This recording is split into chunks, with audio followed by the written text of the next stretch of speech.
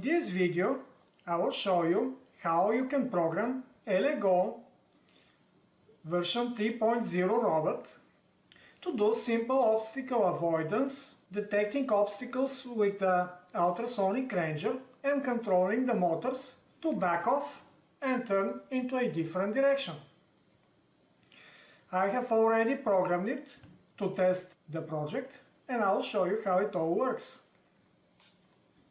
If I power the robot, the wheels will start rotating forward, and if it reaches obstacle, it will try to back off from that obstacle.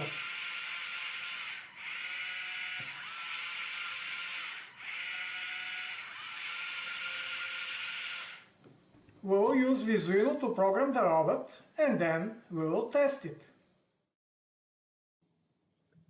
Start a new Visuino project. Click on this down arrow button, and from the menu, select Add Shields.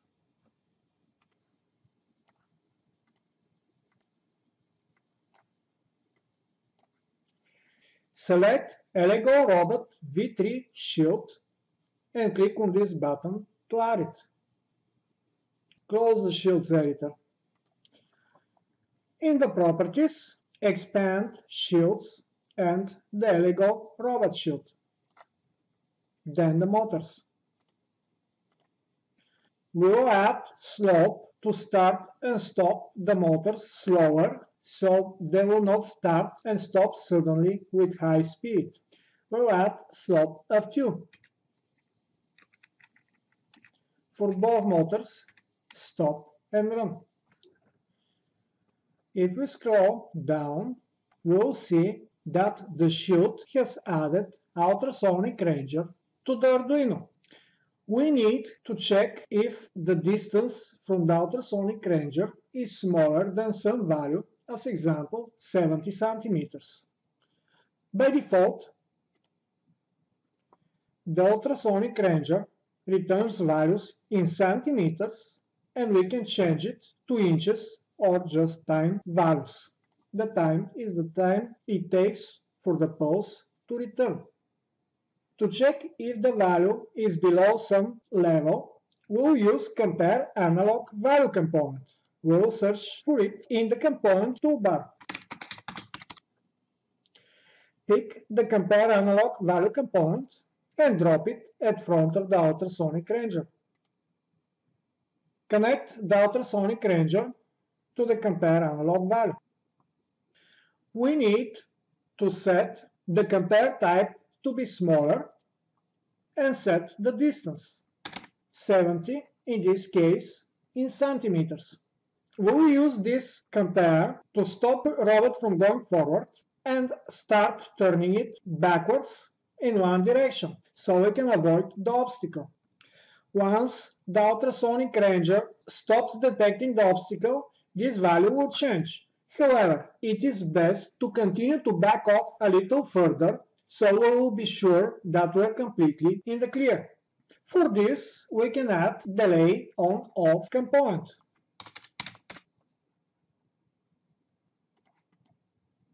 And connect it to the compare analog value. We want the output of the component to change immediately, so we will set on delay to 0. And we will decrease the off delay to 0.3 seconds. The delay is in microseconds. We need our digital signal to be converted to analog signals to control the speed of the two motors. For this, we can use two digital to analog converters.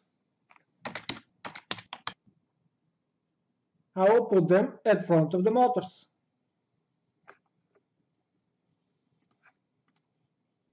And I will connect them to the motors. I will connect the on-off delay to the two digital to analog converters. I will select the two converters and I will set false value of 1. This will set the motors to full speed forward.